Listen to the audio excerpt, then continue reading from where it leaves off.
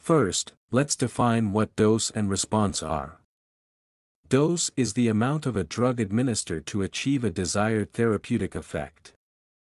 It is typically measured in units such as milligrams, micrograms, or milliliters. Response refers to the biological effect that occurs in the body as a result of the administered dose. This can include therapeutic effects, side effects, and toxic effects. The response can be measured in various ways. For example, we can measure the response to antihypertensive by clinically measuring BP, the response to insulin by measuring blood glucose, and the response to analgesics by pain scores. The response can also be the measurement of receptor activation that we have studied in drug-receptor interaction. So the dose and response are closely related to each other, and this relationship is called a dose-response relationship. The intensity of response increase with increasing dose. If we plot their relationship with dose on the x-axis and response on the y-axis, we would get a curve like this called linear dose-response curve, which is curvilinear in shape. Such dose-response curve, despite being simple, is not suitable for comprehensive analysis over a wide range of doses. So, there is a transformed version where the dose is plotted on a logarithmic scale, allowing for comparison of data especially over a wide range of doses. It is called log dose-response curve, and is sigmoidal in shape. For most drug response studies, the log dose-response curve is preferred, so we will study it next. The sigmoidal shape of dose-response curve reflects three distinct phases. The initial lag phase, a steep linear phase, and a plateau phase. Lag phase represents the initial part of the dose-response curve where at very low doses, no significant effect is observed because the drug concentration is insufficient to interact significantly with its targets. As the dose increases, the response also increases in a linear fashion during the linear phase because more drug molecules are available to interact with their targets. Finally, at higher doses, the response plateaus as all of the available receptors become occupied by the drug. There are several predictions we can make from the dose-response curve. Let's begin with drug potency. Potency refers to the amount of a drug required to produce a given effect. A highly potent drug will produce a therapeutic effect at a lower dose compared to a less potent drug. Potency is often determined by comparing the doses of two or more drugs needed to achieve the same effect.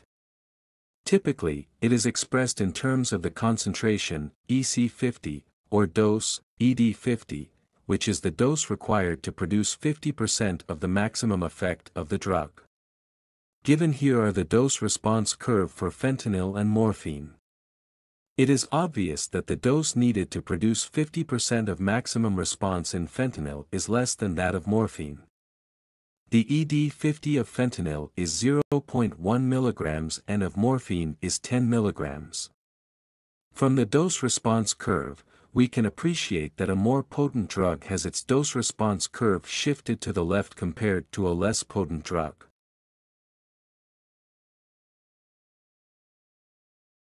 Next we have drug efficacy, which refers to the maximum effect that a drug can produce, regardless of the dose. The maximum effect a drug can produce is determined by its efficacy. This is typically represented by the plateau in a dose-response curve. Now let's draw some more dose-response curves to compare their efficacy. From the curves, we can see that drug A produces the maximum effect when compared to the other drugs. We can also notice that the dose required to produce the 50% of maximum effect by each drug is the same. So, the potency of the four drugs are the same, but drug A has the maximum efficacy. Usually full agonists have high efficacy as they produce a maximum receptor response, while partial agonists have lower efficacy as they produce a submaximal response. Here is another dose-response curve of opioids, all with similar efficacy but different potencies. Although these drugs act on opioid receptors, differences in their chemical structures and pharmacokinetics result in varying potencies. Now, we shall see into the safety of the drug. The easier way to determine the safety of drug is by looking at the slope of the dose-response curve. The drug with steeper slope has a narrow margin of safety, as a small increase in dose can cause a much larger increase in the response. In the curve given here, drug A has a lower margin of safety than drug B.